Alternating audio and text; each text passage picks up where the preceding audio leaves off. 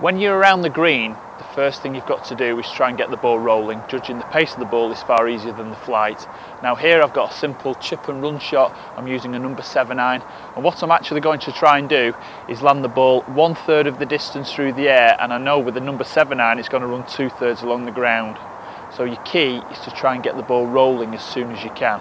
So with the ball position just inside your right heel, just back in your stance, pick a definite spot where you want the ball to land, focus on that spot,